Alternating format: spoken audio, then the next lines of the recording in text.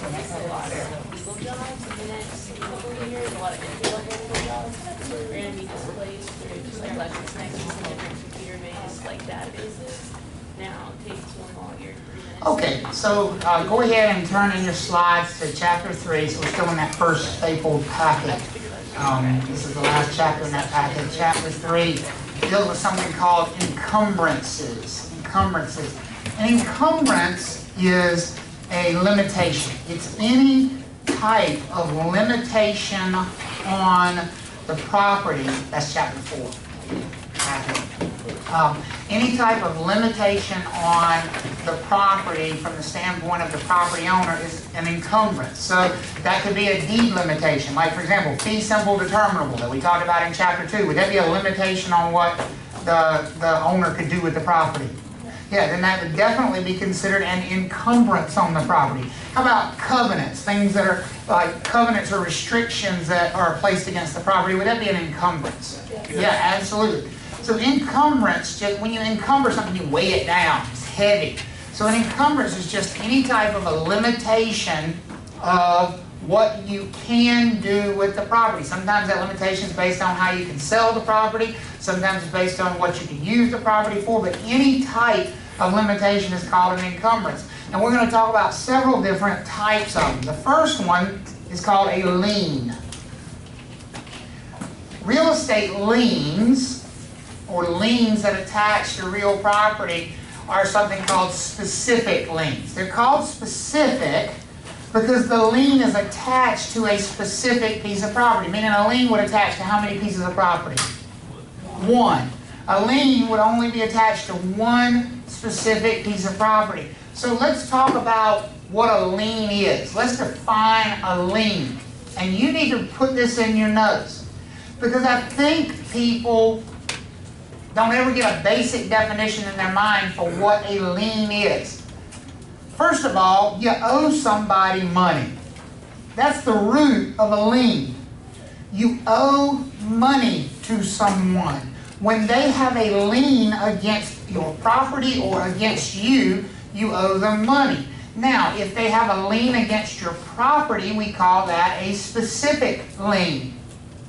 If they have a lien against you as a person, we call that a general lien. Which one of these do you think would be worse for you personally? A specific lien or a general lien? A general lien. A specific lien, folks, only impacts the property that it is attached to. What do you think a general lien would impact? Everything else. Everything you own. Everything that person has. How many of you have ever heard of a judgment? A judgment is a general lien. When you get a judgment placed against you, what can they take from you in order to pay that debt off? Everything and anything that you own. An IRS tax lien is a general lien. A lien to the North Carolina Department of Revenue for unpaid state income taxes is a general lien. Those are exceptionally dangerous because they are attached to you as a person. Not to something you own, but to you as a person, so therefore they impact everything you own. Yes, ma'am, Mary. The second sentence under general lien says these have nothing to do with real estate. They don't have anything to do with real estate because they attach to what? You as a person. But if you own real estate. But that's you're looking for a connection that doesn't exist. If it attaches to you, it attaches to you, your children, your spouse, the shoes you own, the cars you own, the property you own. They don't have anything to do with real estate. They have to do with you. Real estate just happens to be one of the assets you own.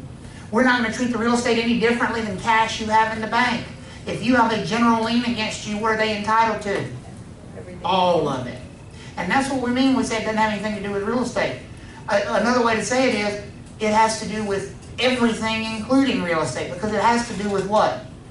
The person. A general lien attaches to the person. The person is responsible for repayment of the money. Whereas with a specific lien, it's not ultimately the person who's responsible for repayment of the money. What is it that's responsible for repayment of the money ultimately? The property. The property is. Ultimately, the collateral that gets A lender paid when they have a specific lien is not the person, it is the what? Property. It is the property, because that's what the lien attaches to. How would the property don't have a checking account. How would the property ultimately be held responsible for paying back the money? They can sell it. Well, it's not theirs. How can they sell it? They can take it through what process?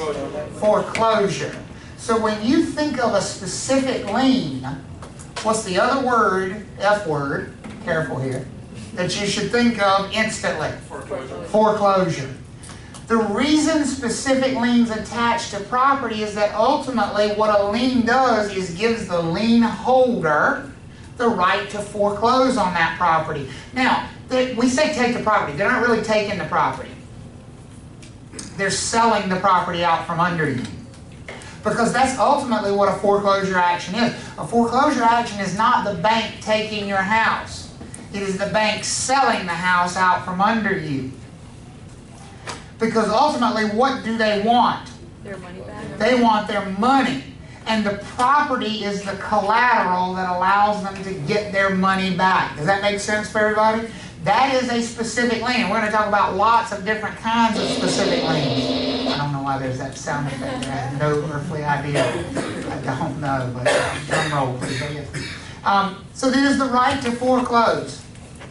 It only affects, a specific lien only affects that one particular property. So if I own 5 properties, and one of them is foreclosed, are the other 4 going to be impacted in any way? No. No. But if I have a general lien placed against me, could that impact all 5 properties? Yes. And it additionally could impact my bank accounts and my retirement accounts and any stock I own, because a general lien is like an octopus, just with tentacles that attach and suck everything.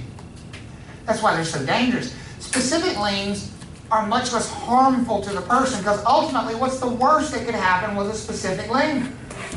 You lose the property. The property is sold to pay off the debt. Does that make sense for everybody? So when we talk about specific liens, we're specifically talking about the foreclosure process. So mortgages, deeds of trust, we're going to talk extensively about these in chapter 14 and 15. To this point, every conversation we've had about real property has assumed that we didn't have any debt associated with the property. And here's one of the big mistakes that people make. They assume somehow that fee simple absolute means I don't owe money on the property. I own my house fee simple absolute. I would love to tell you I don't have a mortgage, but that would be a lie. I do owe State Employees Credit Union about $175,000 still on that thing.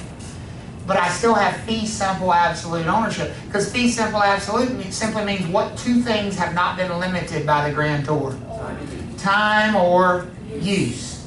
Time, I have unlimited time, I have unlimited use.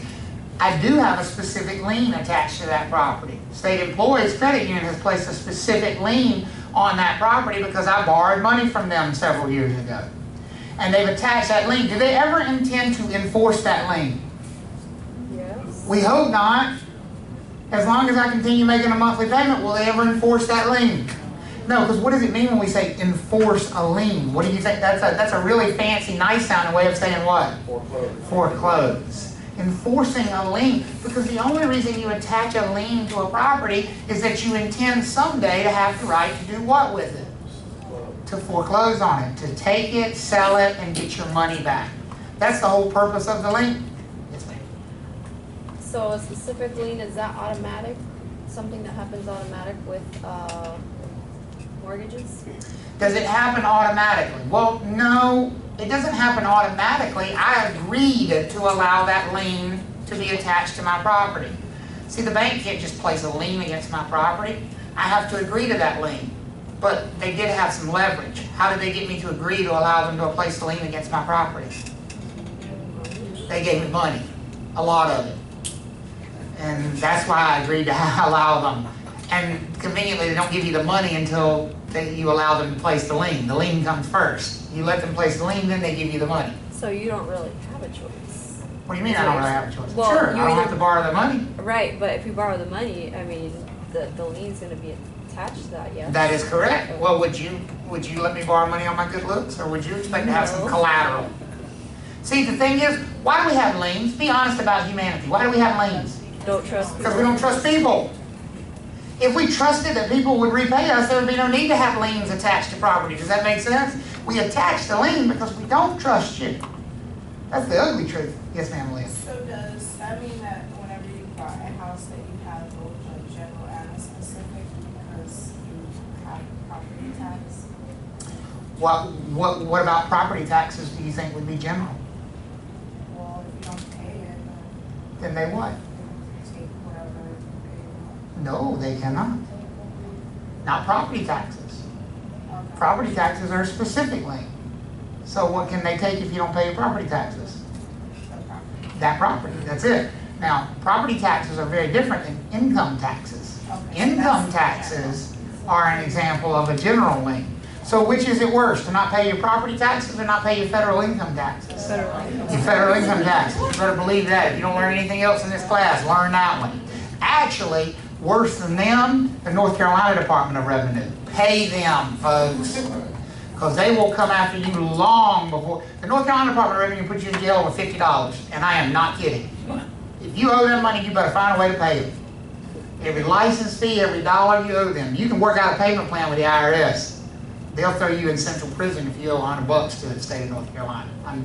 Don't mess with them. Don't mess with them. Okay? But that's an example of a general lien because they're attached to the person. Whereas property taxes are an example of a specific lien. Okay? Good with that? All right? So, let's talk about, we're not going to talk more about mortgages here because we got 2 whole chapters, much later, chapters 14 and 15, where we talk about mortgages. But mortgages are an example of a specific lien because they attach to what? Property. That one piece of property, and only that one piece of property. Now we want to talk about something called mechanics liens, and not the kind of mechanic who might work on your car, but these kind. We call them tradesmen, or materialmen, or mechanics. These are people who provide either materials or labor to a property that you own. Materials or labor. So if Lowe's delivers a load of lumber to my property, are they a mechanic or materialman under this law? Yes, Yes, because they have provided either what? materials. Labor or material. In this case, they've provided material. If I don't pay them for that lumber, what do you think they have the right to do? File lien. Mechanics lien. File a lien against what? The property. The property that they delivered the lumber to. So if they drop off a load of lumber in my driveway and I don't pay them for it, they can file a lien against my property. Now remember, what did I tell you a lien was? The right to do what? Foreclosure. To foreclose on my property. So here's where you don't want to know the truth. You know, you got Jack Nicholson moment, you can't handle the truth. This is one of those moments. Because you'll say that and then you'll be asked a silly question like, well, can the guy who I hired to put a rose bush in my front yard foreclose on my house if I don't pay him? What's the answer to that question? Yes. Yes, because a mechanic or a materialman is anybody who provides one of 2 things, either materials or what?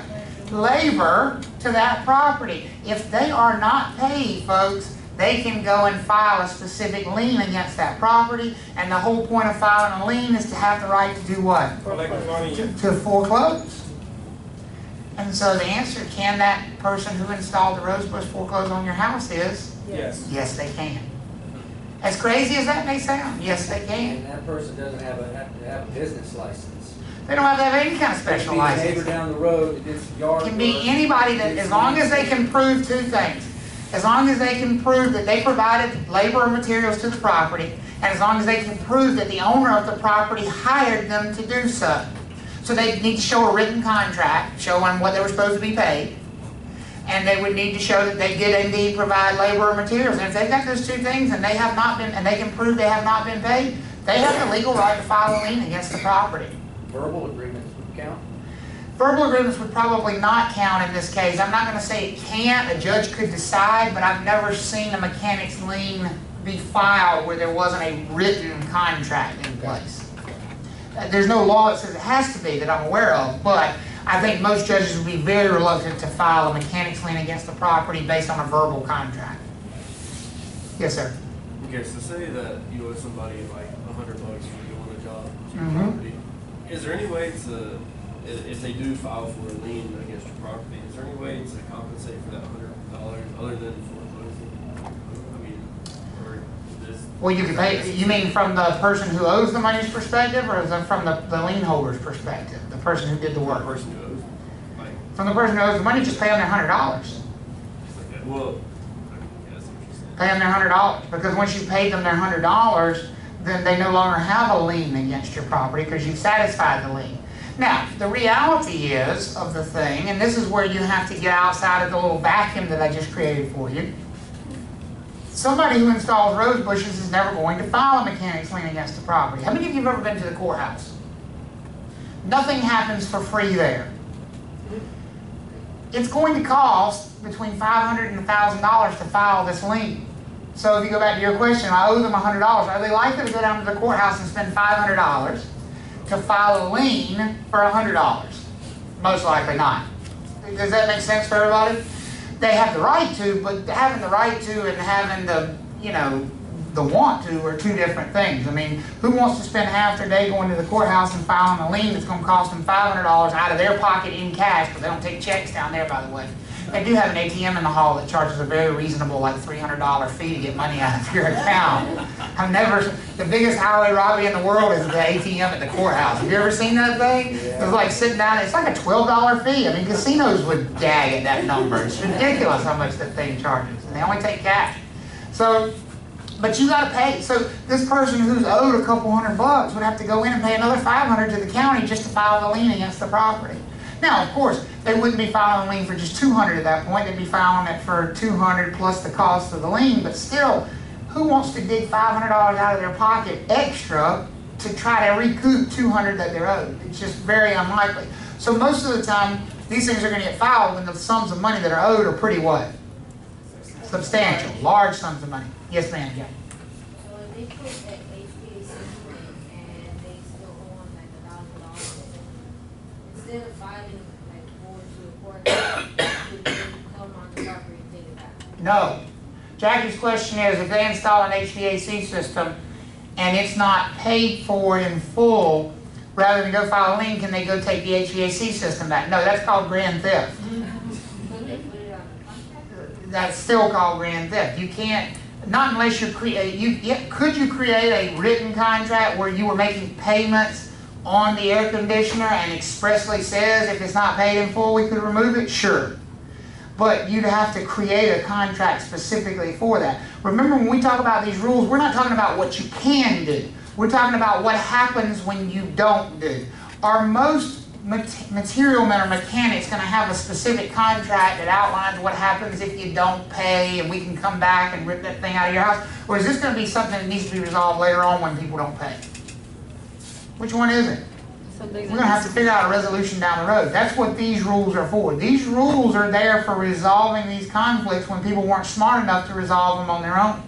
This is when the courts have to step in. So this is your only legal recourse if you've installed that HVAC system and you don't have some other fancy agreement. Your legal recourse is to file a lien. You certainly cannot go on somebody else's property. Number one, that's trespassing. And remove something that's attached to their property. That's grand theft. Based on the fact that they haven't paid you for the thing. The legal response to that would be, don't install it then until they what? Until they pay you for it. You made that choice to install it before they paid you for it.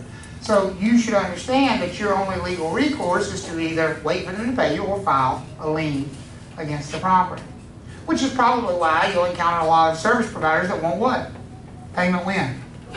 Up front. Because they don't have a lot of options once they've done the work. Yes, ma'am. Is this just North Carolina? Well, every state has rules about mechanics liens, but the ones we're talking about here, yes, are North Carolina specific ones. Did you have a question, Bryson? Did I see your hand? Yeah, it's all right. You good? Okay. We good so far? See, you need to understand the essence of what a mechanics lien is first before we get into the rules of it. Because that's what happens. So often you try to run to, oh, I got to memorize this rule, I got to memorize this rule. And then I ask you a simple question, well, what's a mechanics lien? 120 days. A mechanics lien is not 120 days. 120 days has something to do with a mechanics lien. But what is a mechanics lien? specific lien Specific lien. that allows you to, put a lien against the property based on whatever, materials or labor you perform on the property. There we go. Is that a good definition of a mechanics lien, a materials lien? It's a specific lien attached to the property on the basis that some service provider has provided one of two things. What are those two things? Material or labor to the property and have not been what? Paid for it. Because if they've been paid, they clearly don't have the right to file a lien. Everybody go with me on that? Now, the state does set up time frames for how long you have to file that lien. The mechanic, the material man, the worker doesn't have an unlimited amount of time to file the lien against the property. They actually have 120 days from when they last worked on the property or last provided materials. So in the case of Lowe's dropping off a load of lumber, they have 120 days from when? From the day they did what? They dropped it off, because that's the last day they provided material or labor. In the case of the HVAC company, they have 120 days from when? The day they walked away from the job and the HVAC system was functioning. Does that make sense for everybody? That's how long you have to file this lien. If you wait 121 days, guess what? You can't file the lien. Do they still owe you the money? Yes. Yes, but you've lost this method of trying to collect the money. Again, why is this a good method to collect money? Because it now gives you the threat of doing what with their property? Foreclosing. Is that a pretty big threat? Absolutely. This is a debt collection procedure, folks. That's what this is. This is somebody who owes a debt to a service provider, and they are using every tool at their disposal to try to get you to do what? To pay. Now, do you think most mechanics are going to run out and file a mechanics lien right away? No. No, because it takes time, it takes money to file it. How long are they probably going to wait? 115 days, right? They're going to give you as long as they possibly can in the hopes that they don't have to file a lien. But what you need to know for the test is, what's the last possible day they can file that lien? 120 days after they finish the job. Is everybody good on that? Yes, ma'am. So say you have a $100 lien, you would obviously want them to also pay for the charge. The cost of filing? Before you start work, get them to agree to that? Or Get is them it to agree to just, what? agree to pay for the cost to file. You don't have to, so I got you, good question. You don't have to get them to agree to pay court costs associated with trying to collect from them. What you would need to get them to agree is that they owe the $100. Okay. And so when you have to, if you have to file a lien as a means of collecting that money, then it's understood that they owe you the court costs. It's like any other lawsuit where you have to sue somebody. If you win the lawsuit, it's understood that not only am I suing you for the money you owed me, but I'm also suing you for what it cost me to get it from you. Okay. So it eventually, the lien that's attached to the property is not going to be for $100. It's going to be for the $100 plus whatever the cost of filing the lien were. Okay. Everybody understand that question? Okay, we good on that answer? Yes, sir, Brian. So looking at this, the lien's got to be filed within 120 days. Mm-hmm. But property has to be foreclosed within 180 days. That's my next point. Okay. That's exactly right. So what do we say enforcing a lien means? Foreclosing. So they also have a time limit on doing that. This is where this kind of lien is very different from a mortgage loan or property tax lien. Because in the case of a mortgage loan or a property tax lien, how long do you think they have to foreclose? Forever. Forever. If you owe them the money and you haven't paid them, they can what? They can foreclose. Mechanics liens are treated differently. Mechanics liens, we only give them 180 days to actually foreclose. And guess what? The clock starts ticking on both of these time periods at exactly the same time. So it's not 120 plus 180. It's a total of 180. So they have to file the lien by what day? 120 days after they finished work. How much, if they waited till day 120 to file a lien, how much more time do they have to actually foreclose on the property? 60 days. Only 60 days. Only 60 days. It's a very limited amount of time to foreclose with a mechanics lien. Is everybody okay with that? Now, What if I said this? Liens are appurtenances. What does the word appurtenant mean? Attached to the property, run with the property. It means if I buy the property, the appurtenances come with the property, right? How long do they last? Forever. Forever. And in the case of liens, forever until they're satisfied. So if Kevin buys a property with a mechanics lien attached to it, what's going to happen to the mechanics lien? It's going to stay with the property. And if they still have the right to foreclose, who do they now have the right to foreclose on? Kevin, on his property, because the lien stays with the property. Does that make sense? So it would definitely be in Kevin's best interest to make sure before he takes ownership, there's no what? There's no liens attached to that property. If he's buying the property from Stephanie, he's going to say, no. You got to pay this mess off before you transfer it to me, because I don't want your liens. Does that make sense for everybody? You can't do it after the fact. You can't say, oh, I trust you, Stephanie. No, we don't trust you, Stephanie. I'm sorry, you know? So you, as a buyer, does it become very important to make sure that there are no liens against the property? The good news for you is, where do I keep talking about that these things have to be recorded? At the county courthouse. So if they're there, they're going to be pretty easy to find. Absolutely. When we talk later on, we'll start talking about things like a title search. One of the things we're looking at when we're doing a title search is seeing if there are any outstanding liens attached to the property, because those liens stay with the property in spite of it being sold to somebody else. Does that make sense for everybody? Yes. Now, I'm going to tell you, while we're on this subject of mechanics liens, I'm going to tell you a horror story here about a mechanics lien. Think about this time frame. How long does the mechanic have to attach a lien to the property? 120 days from when? From when they finish work. Does it say anything about, like, unless the property gets sold during that 120 days? No. So Stephanie puts her house on the market. And her real estate agent says, you know, you get a lot more for this house if we renovated the kitchen. So she hires somebody to come in. She hires a general contractor to come in and spend $40,000 for the new kitchen in the house. She doesn't pay them. She sticks that house on the market. She still hasn't paid them. Everybody with me so far? In this market, do things sell quickly? Kevin comes in and makes an offer. Now, Kevin does his homework. He's smart.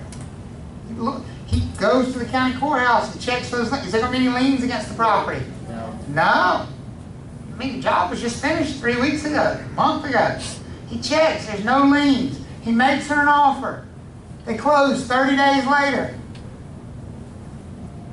We're only 60 days after the job was actually finished.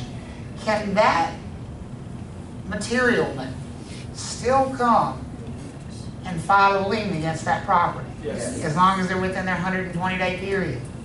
They can. And it's not going to be Stephanie's problem. Whose problem is it going to be to deal with? Kevin. Ain't that ugly? Ooh, that's nasty. Receipts. When Kevin went in, what was something that probably attracted him to that house in the first place? Why did he want to see it? New. Look at this new kitchen. Beautiful. Receipts, please. See, if I show a house and it says new HVAC system, new roof, newly renovated kitchen, receipt, receipt, receipt. And not only that, I don't trust Stephanie still. I'm going to contact the people on that receipt as a broker, because if I'm representing Kevin's best interest, is that my job? Yes. I'm going to contact the people on that receipt and say, did you put a roof on this house? Yes. Have they paid you for it? Yes. Can you send us something in writing saying that? Because we want to make sure to protect that buyer, because could that lien be filed even after they close? Yes. Absolutely it could. This actually happened in 2008 when St. Lawrence Homes went out of business.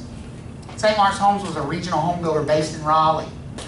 St. Lawrence Homes went bankrupt. They were building houses one day and the next day they were literally out of business.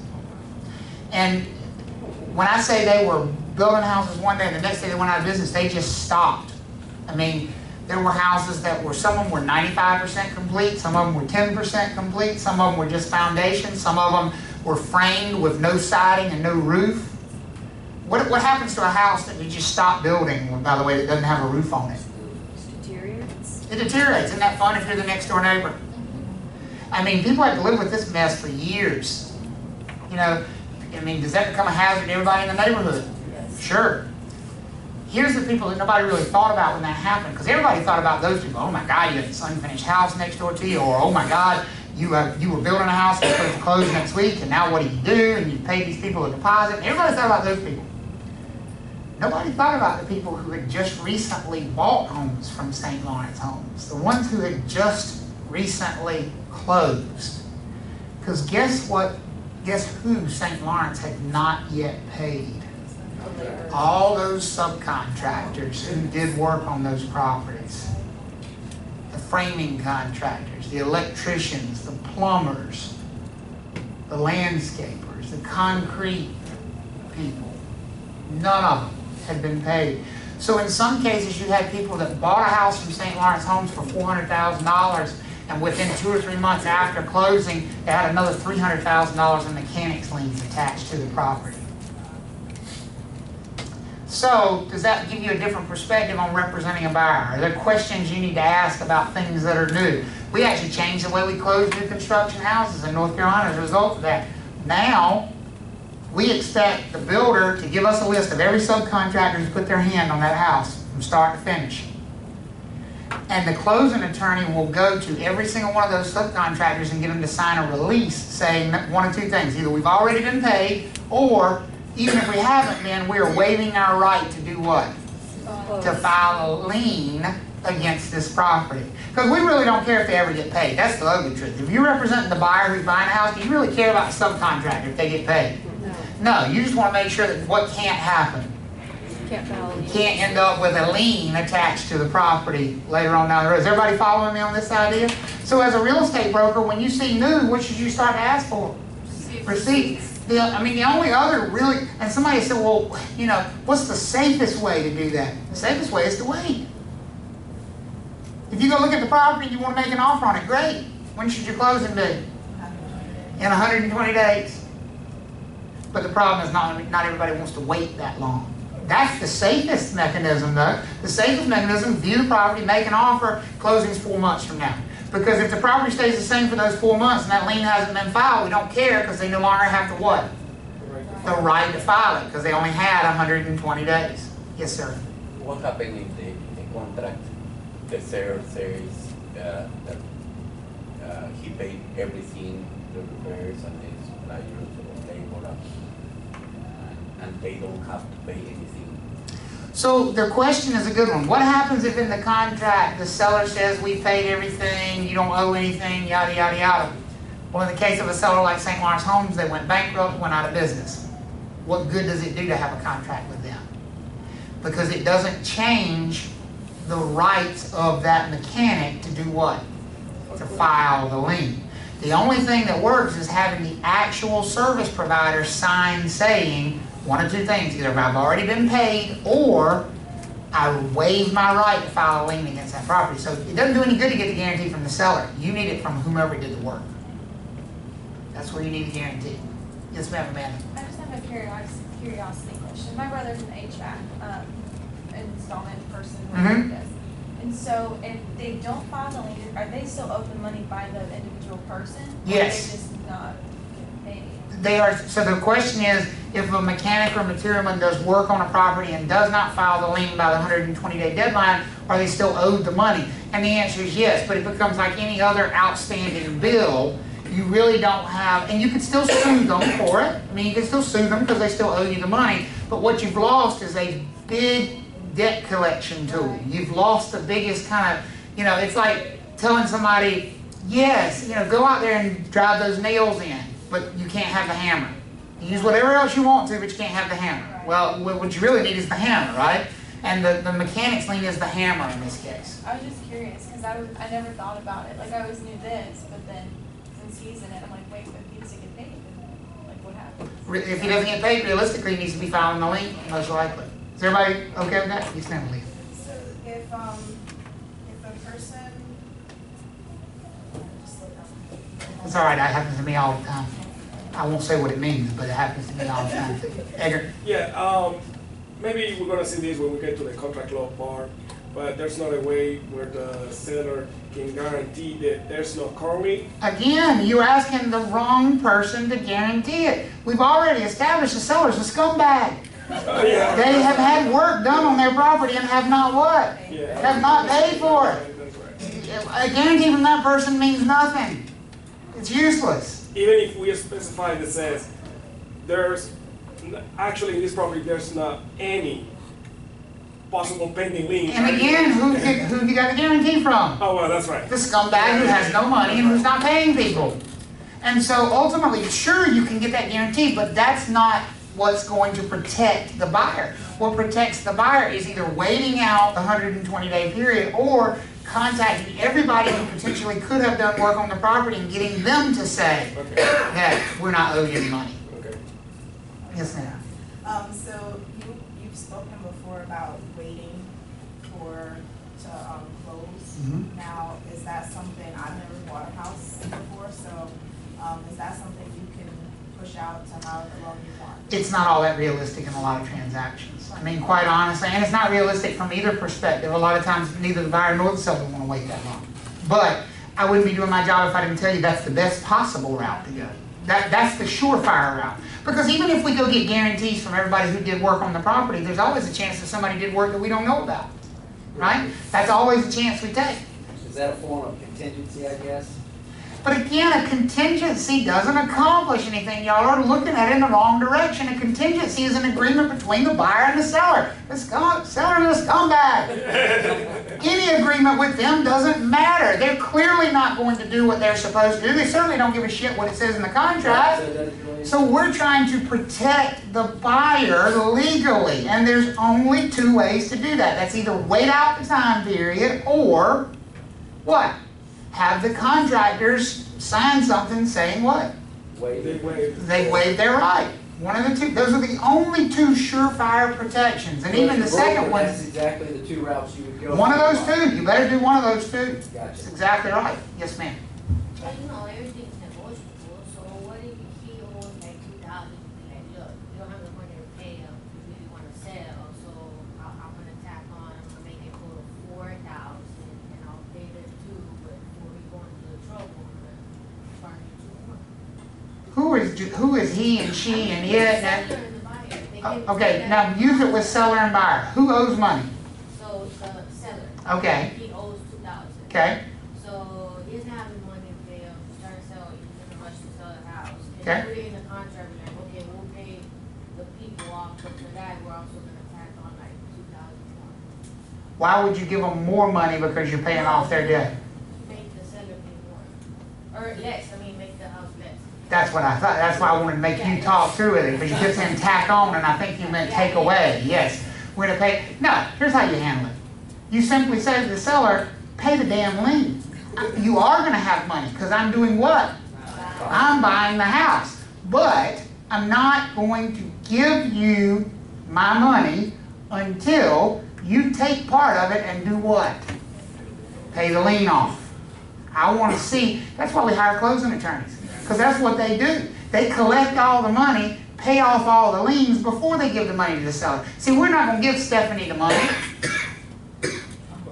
because she's going on vacation with it. We're going to give the closing attorney the money. And the closing attorney is going to pay off all the liens and then give Stephanie whatever's what? Left over. That way Kevin, the buyer, knows that the liens have been what? Paid off. Does that make sense now? See, that's the protective mechanism. That's our job. Yes, sir. Right. Okay, so going back to the scenario where the seller didn't tell the buyer about the lien, Mhm. you know, it stays on the property, now the new buyer is the owner of the property, and then he finds out about the lien. Yep. Days are coming up for foreclosure and freaking out and stuff. Yep. Does he in any right, does he have any right to sue? The seller? Absolutely. For those, for the damages? He can sue them. But again, that costs more money to go file a lawsuit, to hire an attorney, to go after somebody who may or may not have money. I mean, again, it's, yes, you always have the right to sue.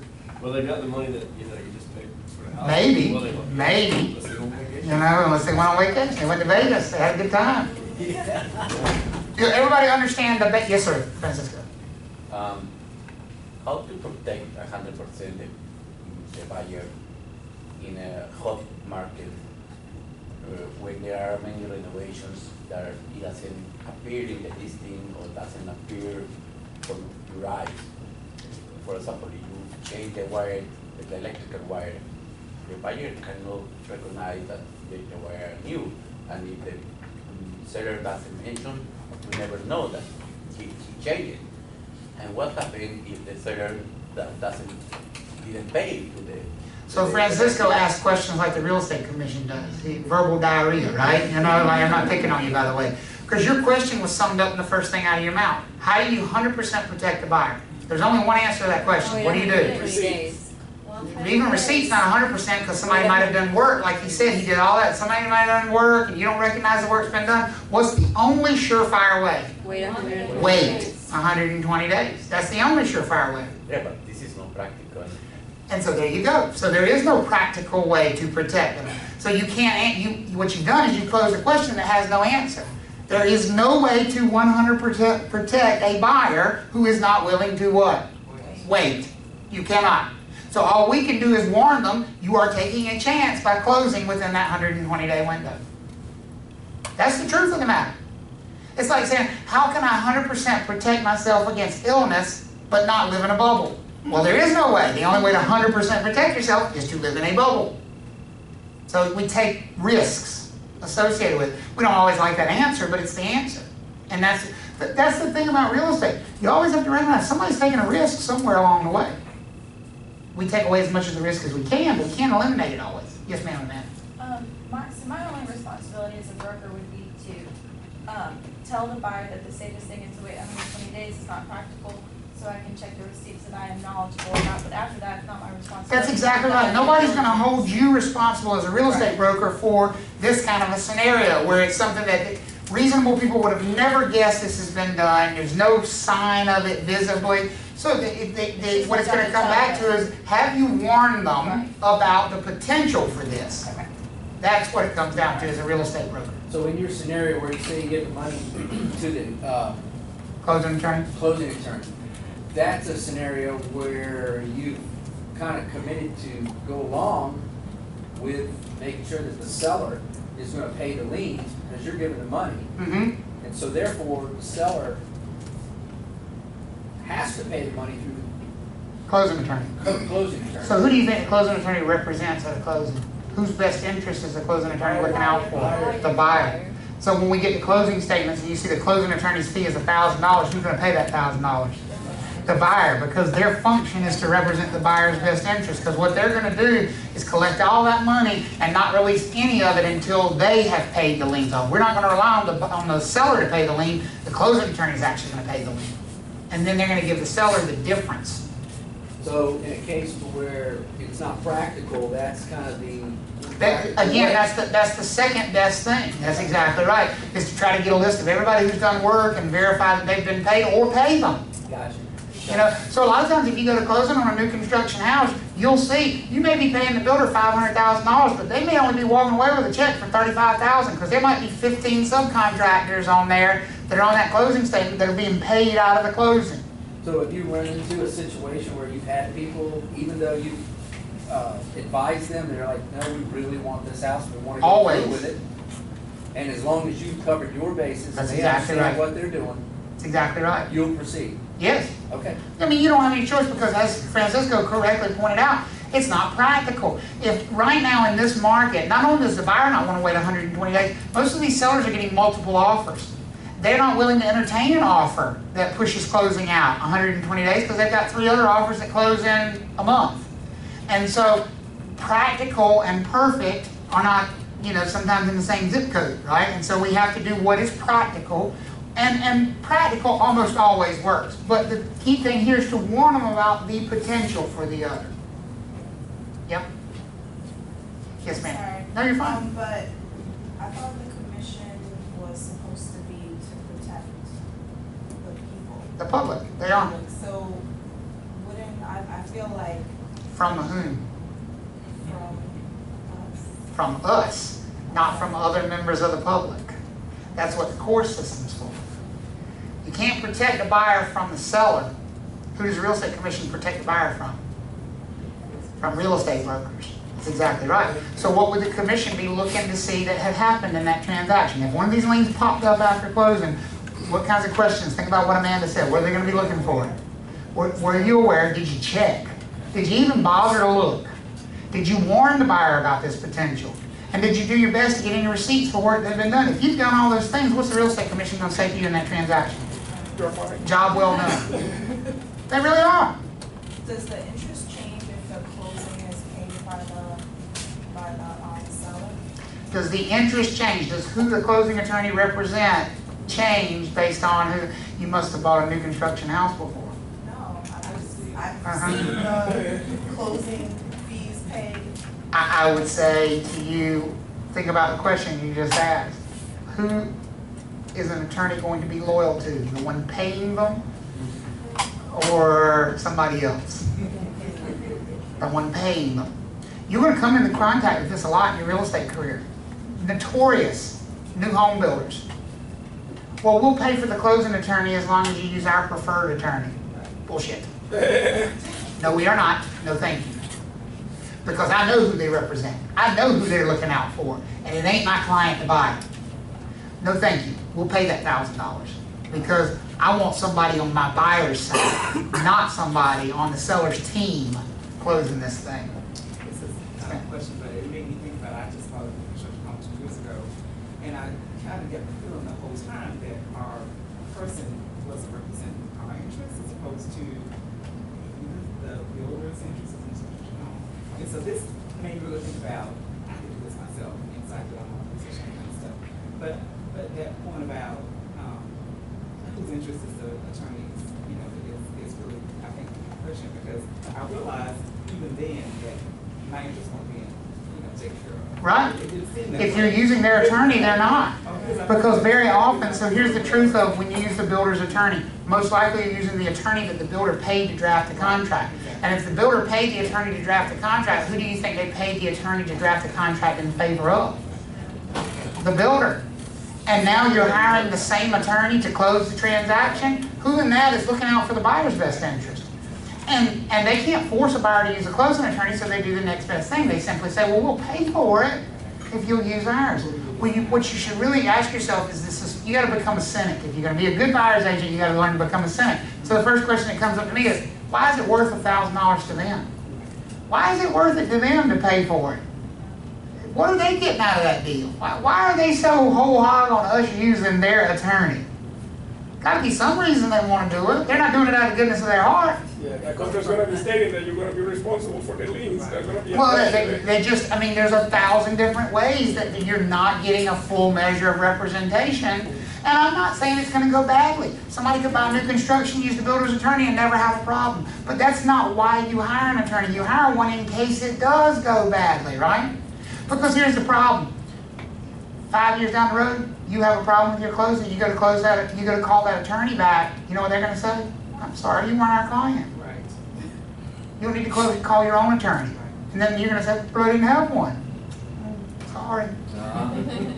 Is that a difference there? Yeah. Absolutely. And so it's still the builder's contract, you're just having your third party review it. And look over and look for the gotchas that are in there. I'll give you a perfect example. Later on today, we're going to talk about something called excise taxes. North Carolina state law says excise taxes are paid by the seller unless otherwise agreed by the two parties. So in almost every transaction, excise taxes are paid by the seller. It's what the state law says, right? But they put in there, unless otherwise agreed by the parties. If that builder has their own contract, what do you think they have in there about excise taxes? Who's going to pay them? The buyer is. Folks, on a $500,000 house, the excise taxes are $1,000.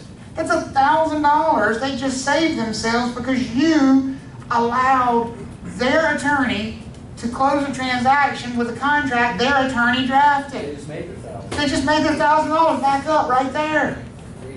And so you having your own attorney who reviews that and would sit there and put a line through that and say, nope, paid by seller. And that's exactly what they would do. Boom. And they would attach a copy of the statute right to it. Nice. Saved you $1,000 right there. Cost of the attorney right there. Just saved. I cannot stress that enough. Don't use the builder's attorney. It's not worth it. Not in my opinion. And I've been doing this a long time, and I've sold hundreds of new construction houses. It's not worth it. Don't use the builder's preferred attorney, and don't use the builder's preferred lender. Right. So I'm sure you've had a lot of talks with buyers. Always. Tried to work through and say. Because I've always tried to stress to them, there's a reason they want you to use that person. There's a reason they're pushing you to use that service provider. There's something in it for them that they're not telling you in using that service provider. The whole purpose of having these other people come to the table is to represent your best interest, and you're taking all of those people who are supposed to be looking out for you, and you're hiring their folks to do it. I mean, imagine if you were on trial for murder. Would you go to the district attorney's office and say, hey, I'd like to hire a good attorney? Y'all got anybody down here? You'd be a damn fool, right? You know, like, but that's essentially what you're doing in a transaction like that. So don't do it. Okay? Everybody good with that? I know that's longer than we plan to spend on this, but it's a good conversation because it gets you in the mindset of what we actually do in protecting these people. Now remember, all of that only applies if I'm on whose side of the transaction? The buyer's. If I'm on the seller's side, folks, I'm not doing any of that. If they want to use my seller's attorney, great. Awesome. And that's the other thing you got to realize about real estate brokerage. This is a team sport. You always have to ask yourself first, what side are you on? Right. Am I on the seller side of things or am I on the buyer side of things? As a broker in charge, the questions I got, my agents, I finally have them trained. Because they would come in and they start blurting out a question. We have this contract, we have this blah, blah, blah, blah, blah, blah, and I stop. What side are you on? Because guess what, folks? My answer is almost always going to be what? Different based on what side we're on. Think about the realities of a contract. What's good for the seller is what? Is bad for the buyer. I need to know what team we're on before I can give you advice. If you're ever giving advice without bothering to check to see what side you're on, you're wrong. Especially on an exam. When you start answering agency questions later on in an exam, one of the first things you need to sort out is who's on what team.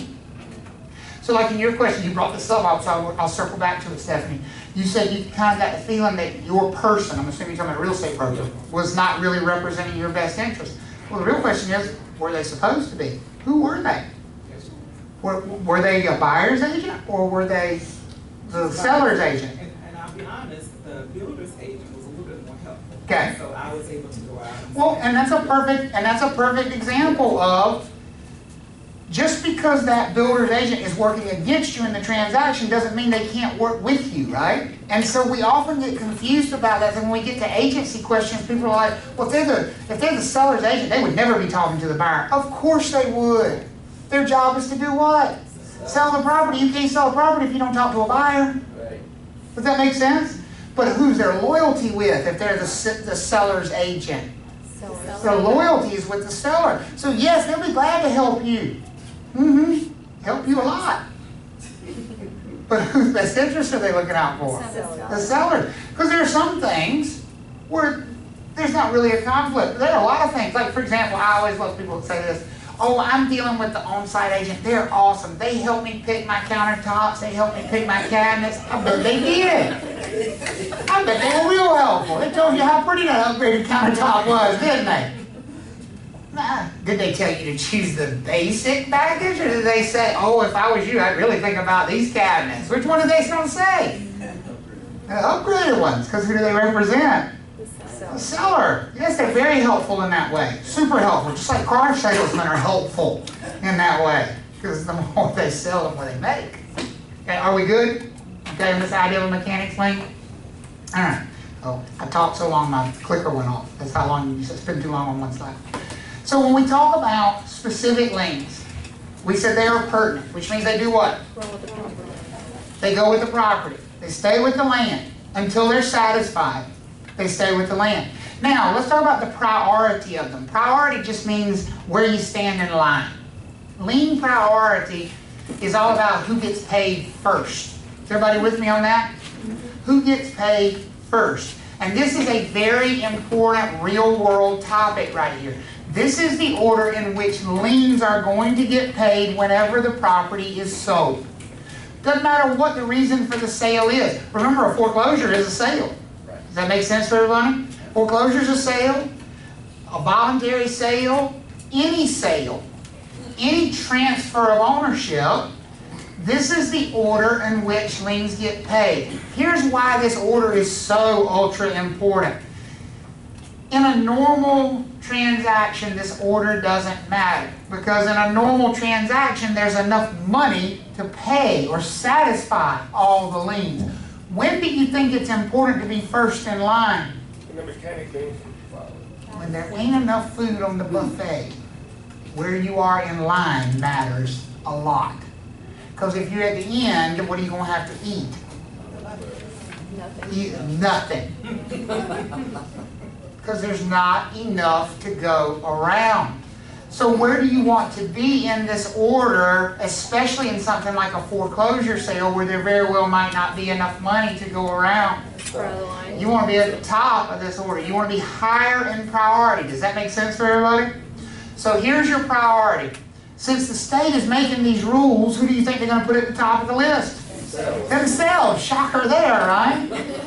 So the first lien priority, property taxes and something called special assessments. Now I'm going to go ahead and talk about what a special assessment is, since we've come across this verbiage here. It's a type of tax, but it's a tax for a very special reason. Sometimes the city, the county, the state will come along and they will make what we call an improvement on your property. What did we say an improvement was last week? An improvement is anything that adds to the value of your property, right? So in the case of a special assessment, sidewalks will be a good example of an improvement that the city may decide to make to your property. The city decides, like right now, for example, I live in Cary. Live in an older neighborhood in Cary. There are sidewalks on one side of the street on my street. Most of the streets in my area have sidewalks on both sides. My street has sidewalks on one side. Thankfully, not my side. They're on the other side. Do I have control over not having a sidewalk on my side ultimately, though? No, because if the town of Cary decides that there needs to be a sidewalk there, guess what they're going to do? They're going to put a sidewalk there. But whose sidewalk is it? Everyone's. Yours. Mine. Whether I wanted it or not. It's mine. And who has to pay for something? You. The person it belongs to. So who's going to pay for the sidewalk that I didn't ask for, that I did not want? I am. I'm going to pay for the sidewalk that I didn't ask for and that I didn't want, because the town decided I needed one. So much of that free country thing you thought you were living in, right? And because I probably don't have all the money to pay in one lump sum, they're going to put me on a payment plan. That lien becomes attached to my property until it's what? Until it's paid. And if and when we sell the property, that lien is going to go all the way to the top of priority. It only sits behind what? Property taxes. So when the property's sold, what's the first lien that's going to get paid off? Property taxes, and then what? Special assessments. Once we pay those, then we come down to the next level. The next level are going to be the mortgage loans. And notice it says mortgages in the order they are recorded. Remember, anything that attaches a lien to a property, so we have to do what with it? We have to take it and record it where? At the county courthouse where the property is located. So if the property is in Wake County, what courthouse do we have to go to? The Wake County courthouse. It's not about where we are. We can't go to the courthouse closest to us. We've got to go to the courthouse in that county where the property is located. And so those mortgages, how many of you ever heard of a first mortgage and a second mortgage? We call them first and second. That number means something. First means it was recorded first. And that also means it's going to get paid what? First. So once we pay the property taxes and special assessments, then we're going to pay the first mortgage. And then if there is money left over and there's a second mortgage, then we're going to pay the second mortgage. And only then, if there's money left over, are we going to get down here finally to our friends where?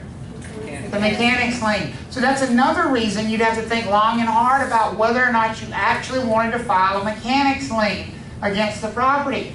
If you've gone, and are the liens against the property going to be readily available? Yeah, can you find them? Yeah.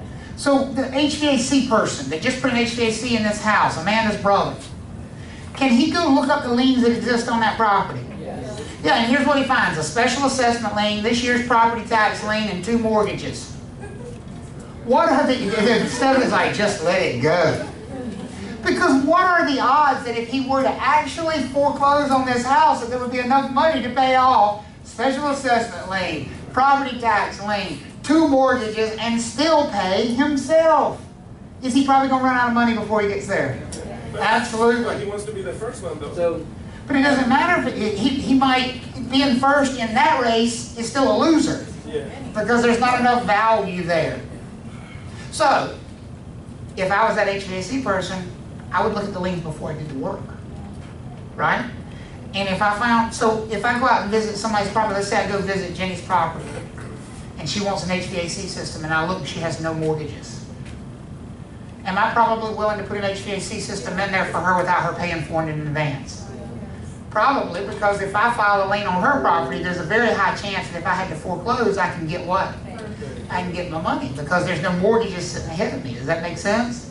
But if I go look at somebody's property and they got 3 mortgages and they owe a special assessment lien, and they're like, well, just put it in and I'll pay you on it. I'll be like,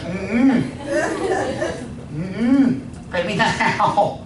Because the lien is going to be pretty worthless. Does that make sense? Because of the priority. Is everybody understanding that idea? The priority matters a lot when it comes to getting paid. Okay? Why am I not clicking now? Deed restrictions we'll talk a lot about more in chapter 6. I'm going to leave those alone for right now. You don't need to worry about a lien pendants. You can skip over this slide, or a writ of attachment. Those are just things that are designed to stop a sale for a certain amount of time, but we don't need to talk about them in detail at all. A lien pendants, it looks like list pendants, I know, but it's pronounced lien. It's a Latin word. Lien pendants means litigation pending. That's what it means. Or writ of attachment. Those are tools that attorneys use to keep you from selling property to avoid having to pay a judgment. So like, for example, if, let's say, Bo owns a house and he's being sued by somebody, one of the things he might try to do to avoid having to pay them the money is liquidating all his assets, right? If he liquidates all his assets now before the judgment comes in, he can maybe hide the money offshore in the Caymans or do all those things. So a good attorney who's suing him would first go file a writ of attachment or a lien pendants against everything he owns, because it's going to have the effect of doing what? Stopping him from selling it, because it's like a warning to the buyer saying, don't buy this because there's litigation pending about it. Okay? That's all those are. So, we won't be tested on this? No. Okay. No. Okay? So far so good? Alright. Let's do this. Easements take a good while to discuss. So let's go ahead and take your lunch break, since we only have one break. Let's take your lunch break and come back at, say, 12:35, okay? And then we will talk about easements. We'll come back. 35.